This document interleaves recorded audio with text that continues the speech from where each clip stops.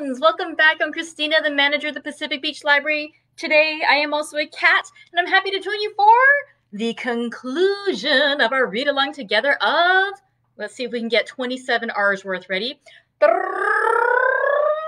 Dracula by Bram Stoker. And so, today's chapter 27, day 27, it is the conclusion. We'll finally find out what happens to our characters. It's going to be a great, great day. By the way, if any of you stopped by today, we were already to our Halloween Spoketacular. If I didn't get a chance to see you myself, thank you for stopping by. And if not, I hope that you will be able to join us on Saturday for our conclusion party to our read-along together of Dracula. That's going to be at 3 o'clock in Zoom. And again, if you have not yet marked on the event in Facebook that you are interested or going, please do so I can go ahead and send you that passcode. Okay, so let's start out with some tea. No surprise here. I decided that we should have a very bloody looking tea. We're having the berry blossom. If you have something particularly spooky today, please let me know as well. I think that'd be kind of fun. Let's see. Oh, it's so pretty.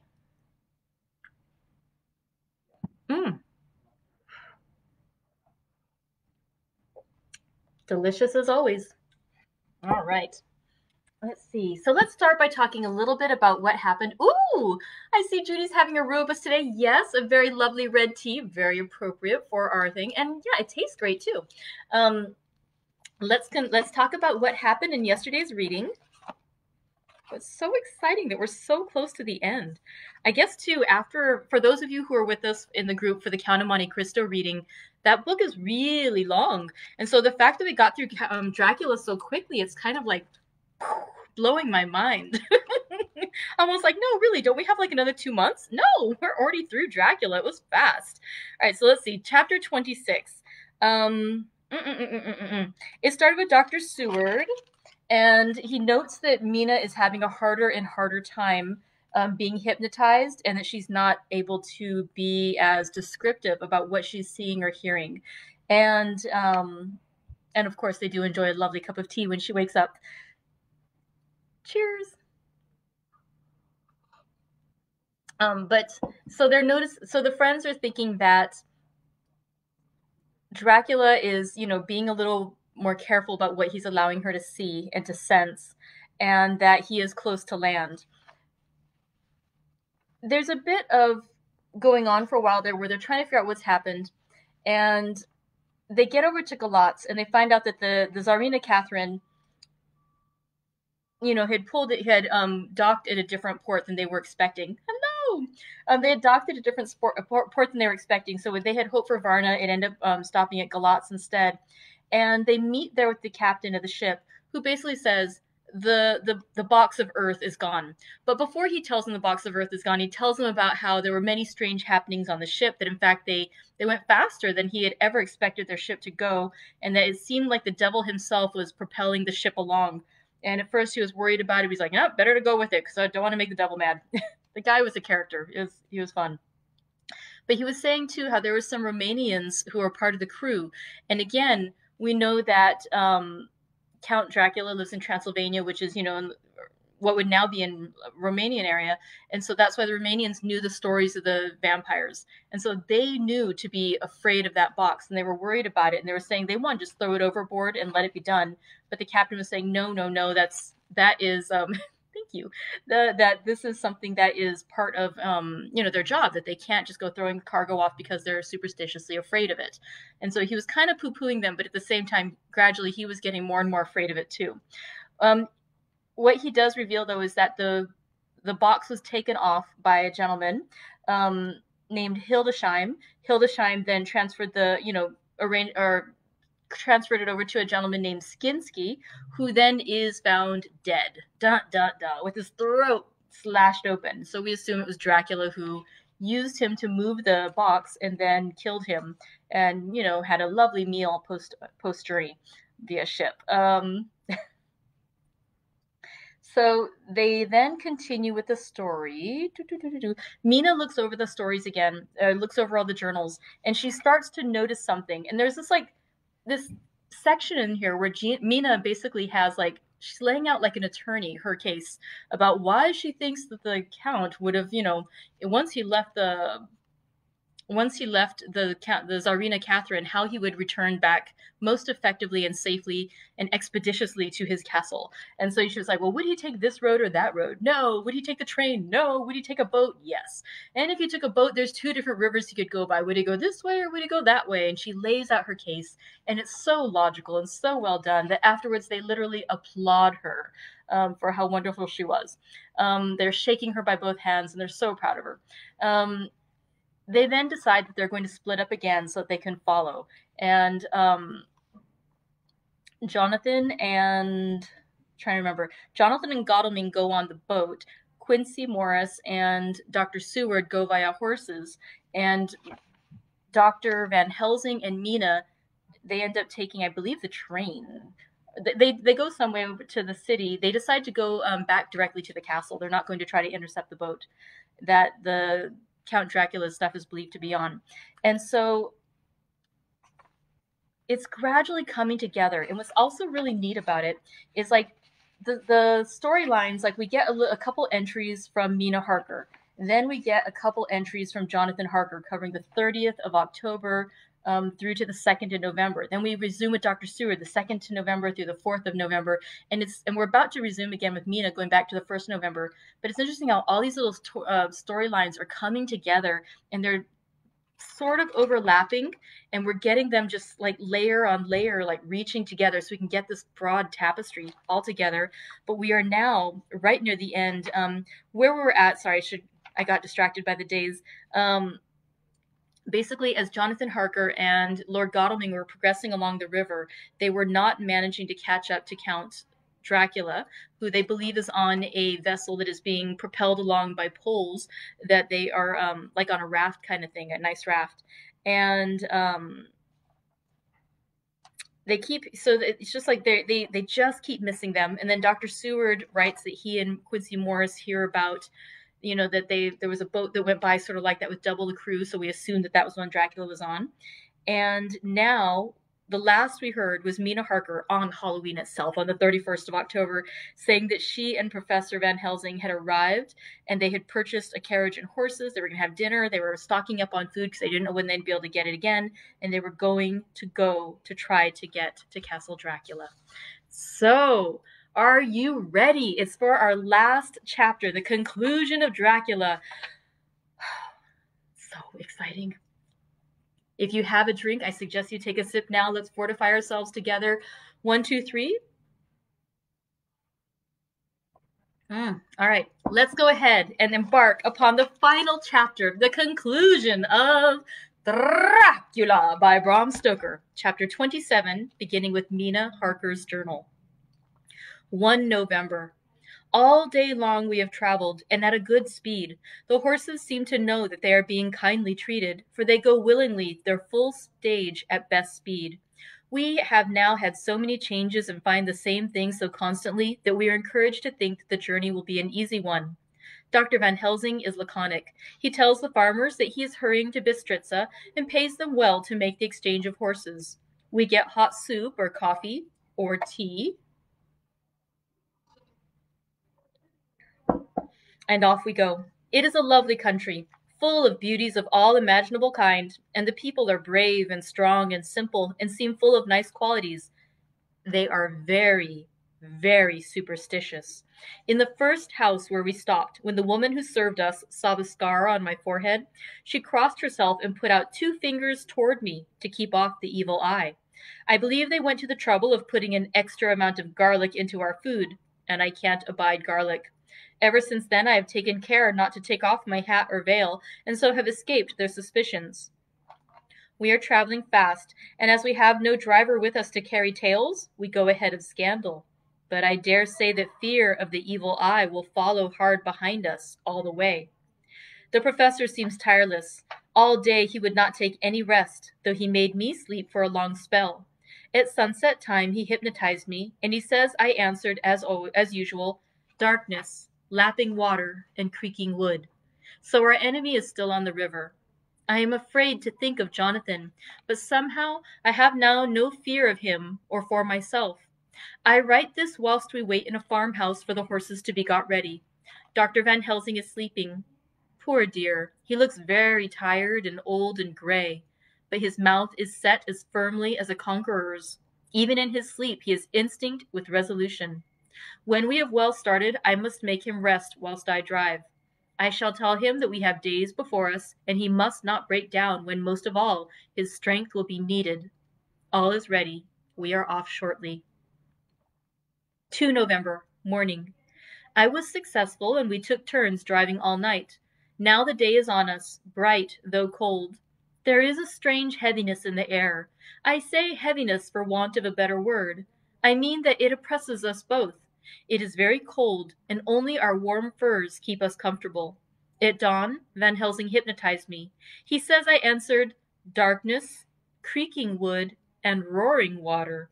So the river is changing as they ascend. I do hope that my darling will not run any chance of danger, more than need be, but we are in God's hands. 2 November, night. All day long driving. The country gets wilder as we go, and the great spurs of the Carpathians, which at Veresti seemed so far from us and so low on the horizon, now seem to gather round us and tower in front. We both seem in good spirits. I think we make an effort each to cheer the other. In the doing so, we cheer ourselves. Dr. Van Helsing says that by morning we shall reach the Borgo Pass. The houses are very few here now, and the professor says that the last horse we got will have to go on with us, as we may not be able to change. He got 2 in addition to the 2 we changed, so that now we have a rude 4 in hand. The dear horses are patient and good, and they give us no trouble. We are not worried with other travelers, and so even I can drive. We shall get to the pass in daylight. We do not want to arrive before. So we take it easy and have each a long rest in turn. Oh, what will tomorrow bring to us?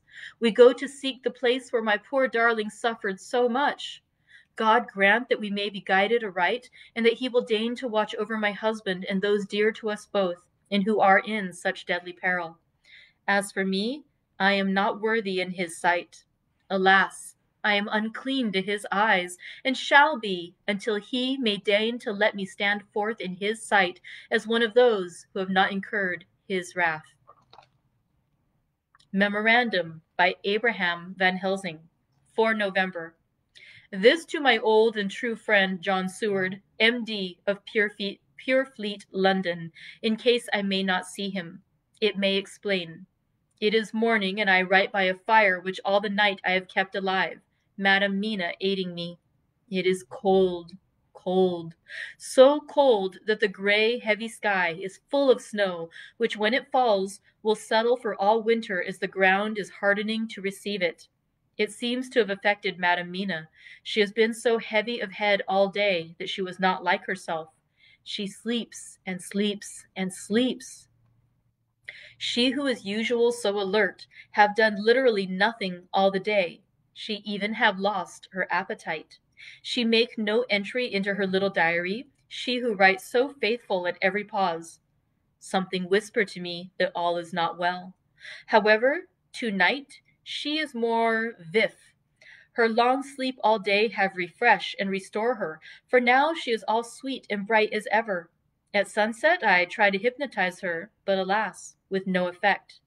The power has grown less and less with each day, and tonight it fail me altogether. Well, God's will be done, whatever it may be, and with ever so with e'ersoever it may lead. With e'ersoever, yeah, that's the word. With e'ersoever it may lead.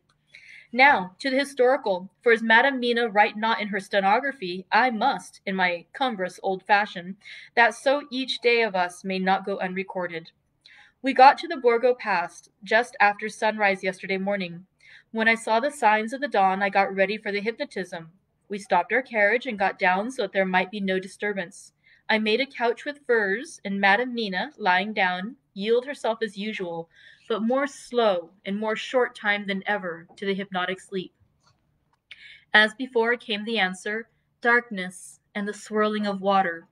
Then she woke, bright and radiant, and we go on our way and soon reach the pass.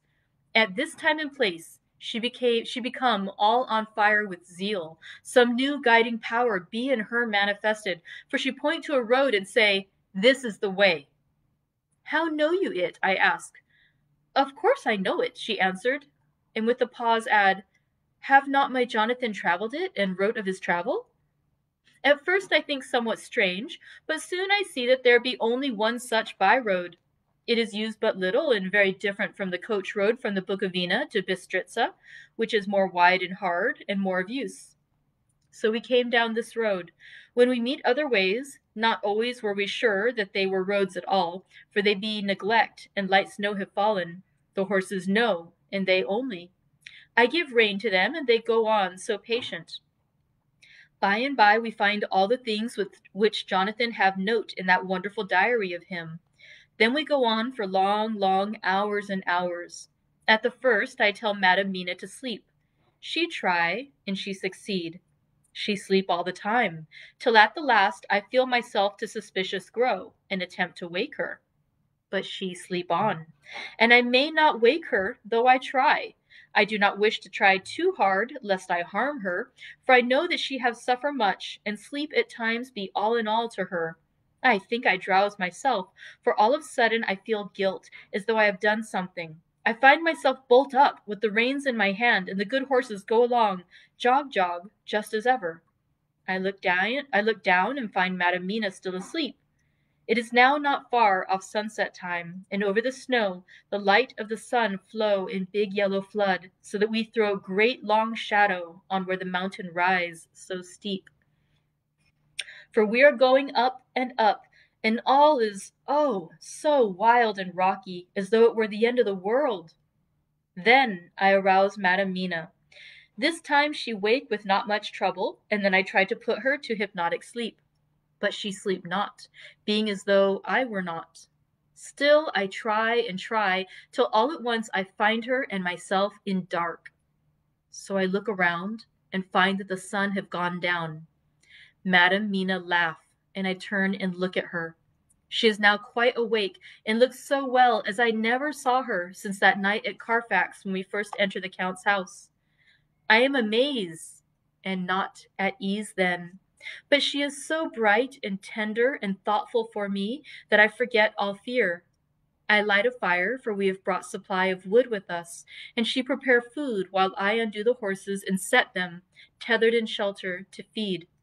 Then, when I return to the fire, she have my supper ready. I go to help her, but she smile and tell me that she have eat already, that she was so hungry that she would not wait.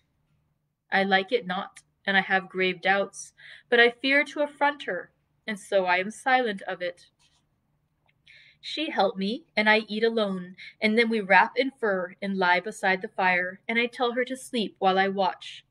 But presently I forget all of watching, and when I suddenly remember that I watch, I find her lying quiet, but awake, and looking at me with so bright eyes. Once, twice more the same occur, and I get much sleep till before morning. When I wake, I try to hypnotize her, but alas, though she shut her eyes obedient, she may not sleep. The sun rise up, and then sleep come to her too late, but so heavy that she will not wake. I have to lift her up, and place her sleeping in the carriage when I have harnessed the horses and made all ready. Madam still sleep, and she look in her sleep more healthy and more redder than before. And I like it not, and I am afraid. I am afraid of all things, even to think, but I must go on my way. The stake we play for is life and death, or more than these, and we must not flinch. 5 November, morning. Let me be accurate in everything, for though you and I have seen some strange things together, you may at the first think that I, Van Helsing, am mad, that the many horrors and the so long strain on nerves has at the last turned my brain. All yesterday we travel, always getting closer to the mountains and moving into a more and more wild and desert land. There are great frowning precipices and much falling water, and nature seemed to have held some time her carnival. Madam Mina still sleep and sleep, and though I did have hunger and appeased it, I could not waken her, even for food. I began to fear that the fatal spell of the place was upon her, tainted as she is with that vampire baptism. Well, said I to myself, if it be that she sleep all the day, it shall also be that I do not sleep at night. As we travel on the rough road, for a road of an ancient and imperfect kind there was, I held down my head and slept. Again I waked with a sense of guilt and of time past, and found Madam Mina still sleeping, and the sun down low. But all was indeed changed. The frowning mountains seemed further away, and we were near the top of a steep rising hill, on summit of which was such a castle as Jonathan tell of in his diary. At once I exulted and feared, for now, for good or ill, the end was near. I woke Madam Mina and again tried to hypnotize her, but alas, unavailing till too late. Then, ere the great dark came upon us, for even after down sun, the heavens reflected the gone sun on the snow, and all was for a time in a great twilight, I took out the horses and fed them in what shelter I could. Then I make a fire, and near it I make Madam Mina, now awake and more charming than ever, sit comfortable amid her rugs. I got ready food, but she would not eat, simply saying that she had not hunger. I did not press her, knowing her unavailingness. But I myself eat, for I must needs now be strong for all. Then, with the fear on me of what might be, I drew a ring so big for her comfort round where Madam Mina sat, and over the ring I passed some of the wafer, and I broke it fine so that all was well guarded. She sat still all the time, so still as one dead, and she grew whiter and even whiter till the snow was not more pale. And no word, she said. But when I drew near she clung to me, and I could know that the poor soul shook from her head to feet with a tremor that was pain to feel. I said to her presently, when she had grown more quiet, "Will you not come over to the fire?" For I wished to make a test of what she could. She rose obedient, but when she had made a step she stopped, and stood as one stricken. "Why not go on?" I asked. She shook her head, and coming back, sat down in her place. Then looking at me with open eyes, as of one waked from sleep, she said simply, "I cannot," and remained silent. I rejoiced, for I knew that what she could not, none of those that we dreaded could. Though there might be danger to her body, yet her soul was safe. Presently the horses began to scream, and tore at their tethers till I came to them and quieted them. When they did feel my hands on them, they whinnied low as in joy, and licked at my hands, and were quiet for a time. Many times through the night did I come to them, till it arrived to the cold hour when all nature is at lowest, and every time my coming was with quiet of them. In the cold hour the fire began to die, and I was about stepping forth to replenish it, for now the snow came in flying sweeps, and with it a chill mist. Even in the dark there was a light of some kind, as there ever is over snow, and it seemed as though the light flurries and the wreaths of mist took shape as of women with trailing garments. All was in dead, grim silence, only that the horses whinnied and cowered, as if in terror of the worst. I began to fear, horrible fears, but then came to me the sense of safety in that ring wherein I stood. I began, too, to think that my imaginings were of the night, and the gloom and the unrest that I have gone through, and all the terrible anxiety. It was as though my memories of all Jonathan's horrid experience were befooling me, for the snowflakes and the mist began to wheel and circle round, till I could get as though a shadowy glimpse of those women that would have kissed him. And then the horses cowered lower and lower, and moaned in terror as men do in pain. Even the madness of fright was not to them, so that they could break away. I feared for my dear Madam Mina when these weird figures drew near and circled round. I looked at her, but she sat calm and smiled at me. When I would have stepped to the fire to replenish it, she caught me and held me back and whispered, like a voice that one hears in a dream, so low it was, "No, no, do not go without. Here you are safe." I turned to her, and looking in her eyes said, "But you, it is for you that I fear." whereat she laughed, a laugh low and unreal, and said, "Fear for me? Why fear for me? None safer in all the world from them than I am." And as I wondered the meaning of her words, a puff of wind made the flame leap up, and I see the red scar on her forehead. Then, alas, I knew. Did I not, I would soon have learned, for the wheeling figures of mist and snow came closer, but keeping ever without the holy circle. Then they began to materialize till, if God have not taken away my reason, for I saw it through my eyes, there were before me, in actual flesh, the same 3 women that Jonathan saw in the room where they would have kissed his throat. I knew the swaying round forms, the bright hard eyes, the white teeth, the ruddy color, the voluptuous lips. They smiled ever at poor dear Madam Mina, and as their laugh came through the silence of the night, they twined their arms and pointed to her, and said in those so sweet, tingling tones that Jonathan said were of the intolerable sweetness of the water glasses, "Come, sister, come to us, come, come."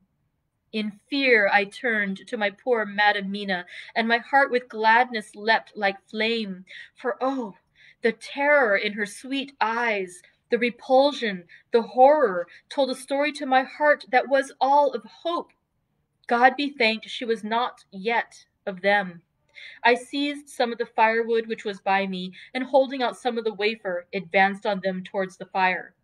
They drew back before me and laughed their low, horrid laugh. I fed the fire and feared them not, for I knew that we were safe within our protections. They could not approach me while so armed, nor Madam Mina while she remained within the ring, which she could not leave no more than they could enter. The horses had ceased to moan and lay still on the ground.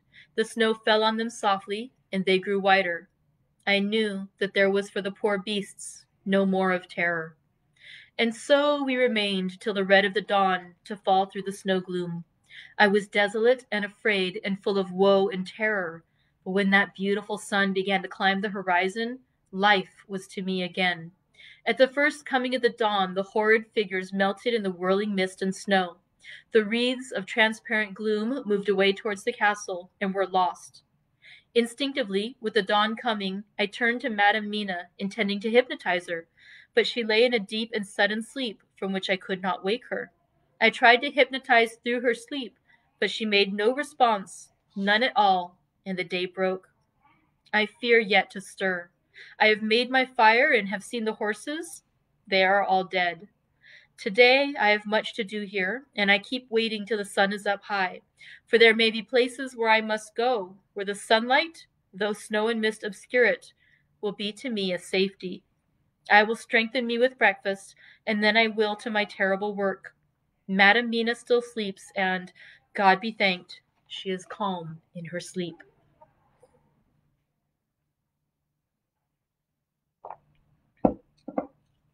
Jonathan Harker's Journal, 4 November, evening. The accident to the launch has been a terrible thing for us.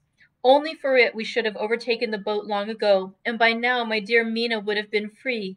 I fear to think of her, off on the wolds near that horrid place. We have got horses, and we follow on the track. I note that whilst Godalming is getting ready, we have our arms. The Scani must look out if they mean to fight. Oh, if only Morris and Seward were with us. We must only hope. If I write no more, goodbye, Mina. May God bless and keep you. 5 November. With the dawn, we saw the body of Scani before us dashing away from the river with their lighter wagon. They surrounded in a cluster and hurried along as though beset. The snow is falling lightly, and there is a strange excitement in the air. It may be our own feelings, but the depression is strange. Far off I hear the howling of wolves. The snow brings them down from the mountains, and there are dangers to all of us, and from all sides. The horses are nearly ready, and we are soon off. We ride to death of someone. God alone knows who, or where, or what, or when, or how it may be. Dr. Van Helsing's Memorandum, 5 November, afternoon. I am at least sane. Thank God for that mercy at all events, though the proving it has been dreadful. When I left Madam Mina sleeping within the holy circle, I took my way to the castle. The blacksmith hammer which I took in the carriage from Veresti was useful. Though the doors were all open, I broke them off the rusty hinges, lest some ill intent or ill chance should close them, so that being entered I might not get out. Jonathan's bitter experience served me here. By memory of his diary, I found my way to the old chapel, for I knew that here my work lay. The air was oppressive. It seemed as if there were some sulphurous fume, which at times made me dizzy. Either there was a roaring in my ears, or I heard afar off the howl of wolves. Then I bethought me of my dear Madam Mina, and I was in terrible plight. The dilemma had me between his horns. Her I had not dared to take into this place, but left safe from the vampire in that holy circle. And yet even there would be the wolf. I resolved me that my work lay here, and that as to the wolves, we must submit, if it were God's will. At any rate, it was only death and freedom beyond. So did I choose for her. Had it but been for myself, the choice had been easy. The maw of the wolf were better to rest in than the grave of the vampire. So I made my choice to go on with my work. I knew that there were at least 3 graves to find, graves that are in habit. So I search, and I find one of them. She lay in her vampire sleep, so full of life and voluptuous beauty that I shudder as though I have come to do murder. I doubt that not in the old time, when such things were, many a man who set forth to do such a task as mine, found at the last his heart fail him, and then his nerve. So he delay and delay and delay, till the mere beauty and the fascination of the wanton undead have hypnotized him, and he remain on and on till sunset come, and the vampire's sleep be over. Then the beautiful eyes of the fair woman open and look love, and the voluptuous mouth present to a kiss, and man is weak. And there remain one more victim in the vampire fold, one more to swell the grim and grisly ranks of the undead. There is some fascination, surely, when I am moved by the mere presence of such a one, even lying as she lay in a tomb fretted with age and heavy with the dust of centuries, though there be that horrid odor such as the lairs of the Count have had. Yes, I was moved. I, Van Helsing, with all my purpose and with my motive for hate. I was moved to a yearning for delay, which seemed to paralyze my faculties and to clog my very soul. It may have been that the need of natural sleep and the strange oppression of the air were beginning to overcome me. Certain it was that I was lapsing into sleep, the open-eyed sleep of one who yields to a sweet fascination, when there came through the snow-stilled air a long, low wail, so full of woe and pity that it woke me like the sound of a clarion, for it was the voice of my dear Madam Mina that I heard. Then I braced myself again to my horrid task, and found, by wrenching away tomb tops, one other of the sisters, the other dark one. I dared not pause to look on her as I had on her sister, lest once more I should begin to be in thrall. But I go on searching until presently I find in a high great tomb, as if made to one much beloved, that other fair sister which, like Jonathan, I had seen to gather herself out of the atoms of the mist. She was so fair to look on, so radiantly beautiful, so exquisitely voluptuous, that the very instinct of man in me, which calls some of my sex to love and to protect one of hers, made my head whirl with new emotion. But God be thanked, that soul wail of my dear Madam Mina had not died out of my ears, and before the spell could be wrought further upon me, I had nerved myself to my wild work. By this time I had searched all the tombs in the chapel, so far as I could tell, and as there had been only 3 of these undead phantoms around us in the night, I took it that there were no more of active undead existent.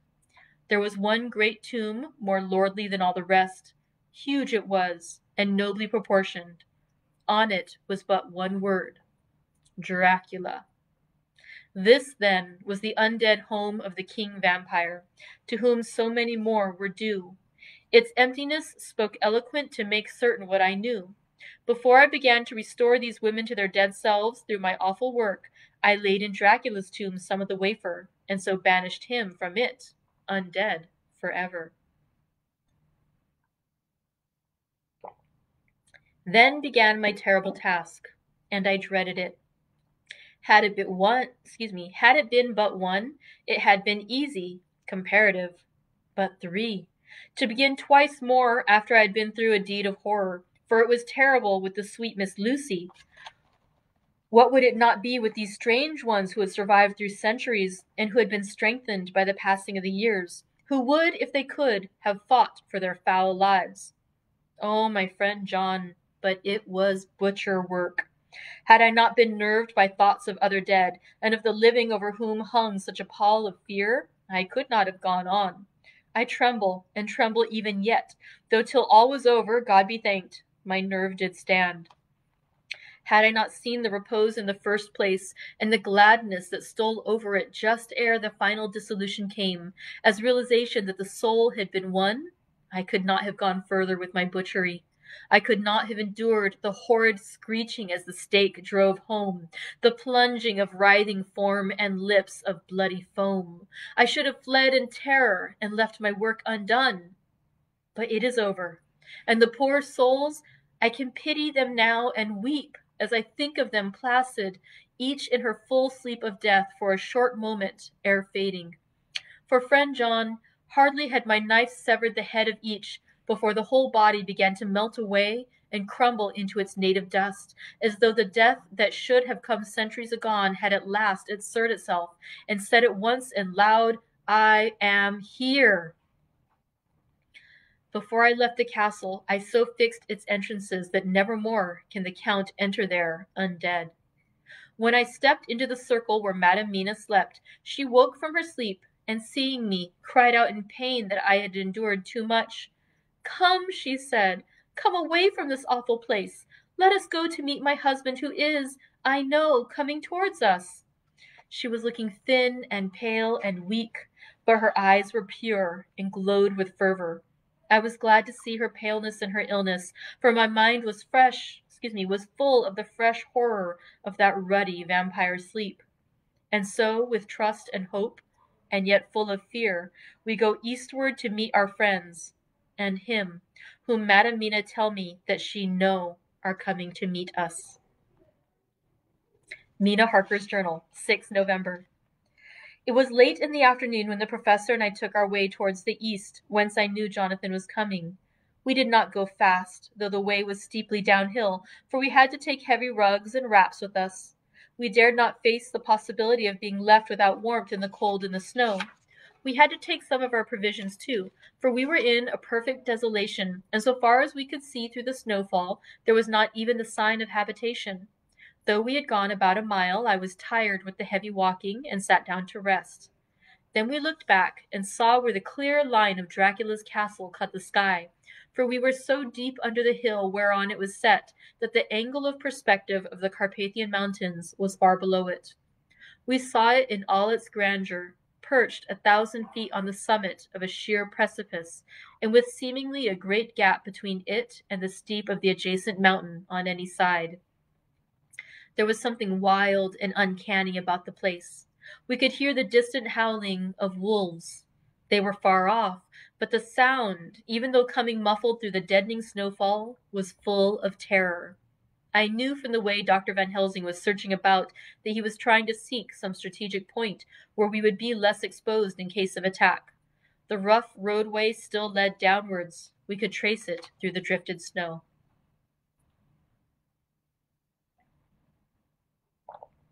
In a little while, the professor signaled to me, so I got up and joined him. He had found a wonderful spot, a sort of natural hollow in a rock with an entrance like a doorway between two boulders. He took me by the hand and drew me in. See, he said, here you will be in shelter, and if the wolves do come, I can meet them one by one. He brought in our furs and made a snug nest for me, and got out some provisions and forced them upon me. But I could not eat. To even try to do so was repulsive to me, and much as I would have liked to please him, I could not bring myself to the attempt. He looked very sad, but did not reproach me. Taking his field glasses from his case, he stood on the top of the rock and began to search the horizon. Suddenly he called out, Look, Madam Mina, look, look! I sprang up and stood beside him on the rock. He handed me his glasses and pointed. The snow was now falling more heavily and swirled about fiercely, for a high wind was beginning to blow. However, there were times when there were pauses between the snow flurries, and I could see a way round. From the height where we were, it was possible to see a great distance, and far off, beyond the white waste of snow, I could see the river lying like a black ribbon in kinks and curls as it wound its way. Straight in front of us and not far off, in fact, so near that I wondered we had not noticed before, came a group of mounted men hurrying along. In the midst of them was a cart, a long, lighter wagon, which swept from side to side like a dog's tail wagging, with each stern inequality of the road. Outlined against the snow as they were, I could see from the men's clothes that they were peasants or gypsies of some kind. On the cart was a great square chest. My heart leapt as I saw it, for I felt that the end was coming. The evening was now drawing close, and well I knew that at sunset the thing which was till then imprisoned there would take new freedom, and could in any of many forms elude pursuit. In fear I turned to the professor. To my consternation, however, he was not there. An instant later I saw him below me. Round the rock he had drawn a circle, such as we had found shelter in last night. When he had completed it, he stood beside me again, saying, "At least you shall be safe here from him." He took the glasses from me, and at the next lull of the snow swept the whole space below us. "See," he said, "they come quickly. They are flogging the horses and galloping as hard as they can." He paused and went on in a hollow voice. "They are racing for the sunset. We may be too late. God's will be done." Down came another blinding rush of driving snow, and the whole landscape was blotted out. It soon passed, however, and once more his glasses were fixed on the plain. Then came a sudden cry. "Look, look, look! See, 2 horsemen follow fast, coming up from the south. It must be Quincy and John. Take the glass. Look before the snow blots it all out." I took it and looked. The 2 men might be Dr. Seward and Mr. Morris. I knew at all events that neither of them was Jonathan. At the same time, I knew that Jonathan was not far off. Looking around, I saw on the north side of the coming party 2 other men riding at breakneck speed. One of them I knew was Jonathan, and the other I took, of course, to be Lord Godalming. They, too, were pursuing the party with the cart.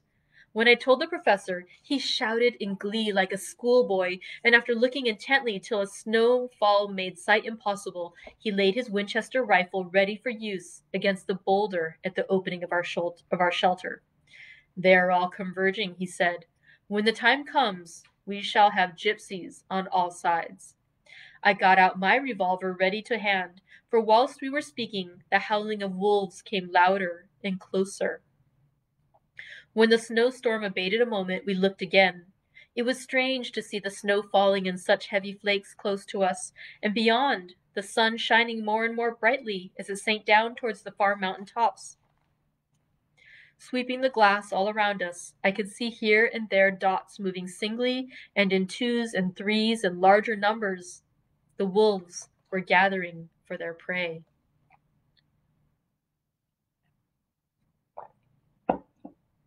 Every instant seemed an age whilst we waited.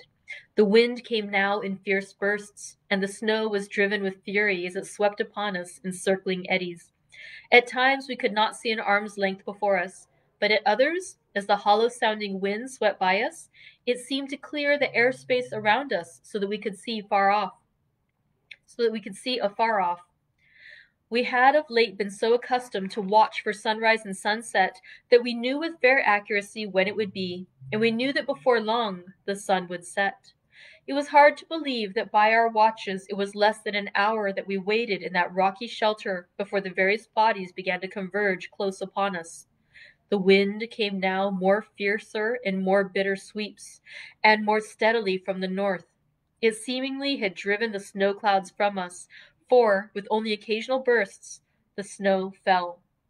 We could distinguish clearly the individuals of each party, the pursued and the pursuers. Strangely enough, those pursued did not seem to realize, or at least to care, that they were pursued.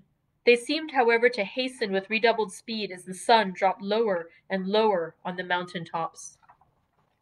Closer and closer they drew.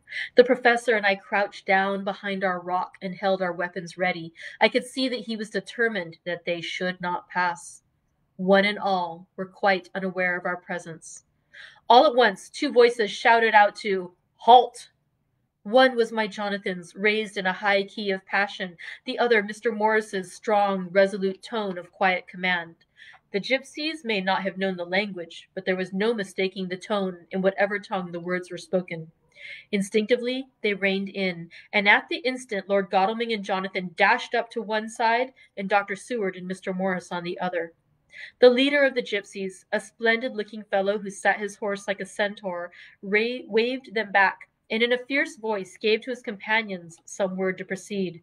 They lashed the horses, which sprang forward, but the four men raised their Winchester rifles, and in an unmistakable way commanded them to stop. At the same moment, Dr. Van Helsing and I rose behind the rock and pointed our weapons at them. Seeing that they were surrounded, the men tightened their reins and drew up. The leader turned to them and gave a word, at which every man of the gypsy party drew what weapon he carried, knife or pistol, and held himself in readiness to attack. Issue was joined in an instant. The leader, with a quick movement of his rein, threw his horse out in front and pointed first to the sun, now close down on the hilltops, and then to the castle, said something which I did not understand.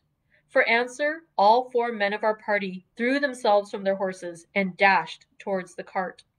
I should have felt terrible fear at seeing Jonathan in such danger, but that the ardor of battle must have been upon me as well as the rest of them. I felt no fear, but only a wild, surging desire to do something. Seeing the quick movement of our parties, the leader of the gypsies gave a command. His men instantly formed round the cart in a sort of undisciplined endeavor, each one shouldering and pushing the other in his eagerness to carry out the order. In the midst of this, I could see that Jonathan, on one side of the ring of the men, and Quincy on the other, were forcing a way to the cart. It was evident that they were bent on finishing their task before the sun was set. Nothing seemed to stop or even to hinder them. Neither the leveled weapons, nor the flashing knives of the gypsies in front, nor the howling of the wolves behind, appeared to even attract their attention. Jonathan's impetuosity and the manifest singleness of his purpose seemed to overawe those in front of him. Instinctively, they cowered aside and let him pass. In an instant he had jumped upon the cart, and with a strength which seemed incredible, raised the great box and flung it over the wheel to the ground. In the meantime, Mr. Morris had had to use force to pass through his side of the ring of Skani. All the time I had been breathlessly watching Jonathan, I had, with the tail of my eye, seen him pressing desperately forward, and had seen the knives of the gypsies flash as he won a way through them, and they cut at him. He had parried with his great bowie knife, and at first I thought that he too had come through in safety. But as he sprang beside Jonathan, who had by now jumped from the cart, I could see that with his left hand he was clutching at his side, and that the blood was spurting through his fingers. He did not delay notwithstanding this, for as Jonathan, with desperate energy, attacked one end of the chest, attempting to prise off the lid with his great kukri knife, he attacked the other frantically with his bowie. Under the efforts of both men, the lid began to yield. The nails drew back with a screeching sound, and the top of the box was thrown back. Sorry, I think I misspoke. It was Mr. Morris who had used force to pass through the ring of Skani. By this time the gypsies, seeing themselves covered by the Winchesters and at the mercy of Lord Godalming and Dr. Seward, had given in and made no further resistance. The sun was almost down on the mountain tops, and the shadows of the whole group fell upon the snow. I saw the Count lying within the box upon the earth, some of which the rude falling from the cart had scattered over him. He was deathly pale, just like a waxen image, and the red eyes glared with the horrible vindictive look which I knew so well. As I looked, the eyes saw the sinking sun, and the look of hate in them turned to triumph. But on the instant came the sweep and flash of Jonathan's great knife. I shrieked as I saw it shear through the throat, whilst at the same moment Mr. Morris's bowie knife plunged into the heart. It was like a miracle, but before our very eyes, and almost in the drawing of a breath, the whole body crumbled into dust and passed from our sight. I shall be glad as long as I live that even in that moment of final dissolution, there was in the face a look of peace, such as I never could have imagined might have rested there. The castle of Dracula now stood out against the red sky, and every stone of its broken battlements was articulated against the light of the setting sun. The gypsies, taking us as in some way the cause of the extraordinary disappearance of the dead man, turned, without a word, and rode away as if for their lives. Those who were unmounted jumped upon the lighter wagon and shouted to the horsemen not to desert them. The wolves, which had withdrawn to a safe distance, followed in their wake, leaving us alone.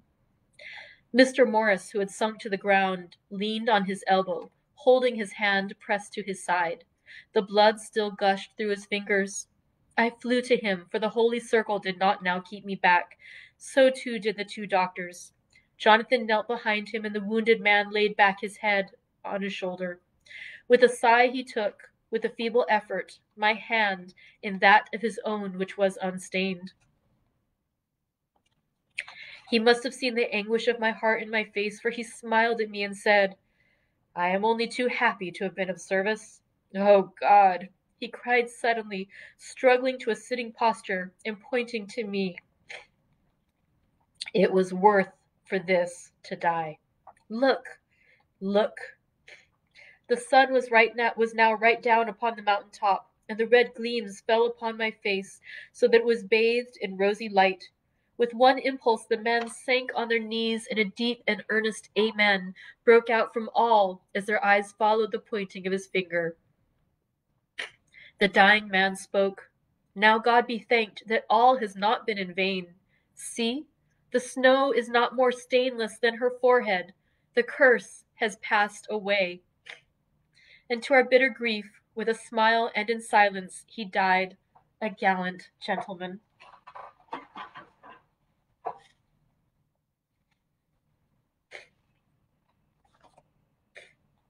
Note.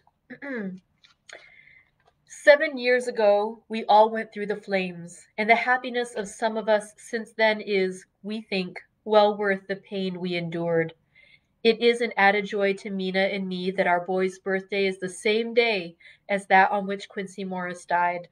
His mother holds, I know, the secret belief that some of our brave friend's spirit has passed into him.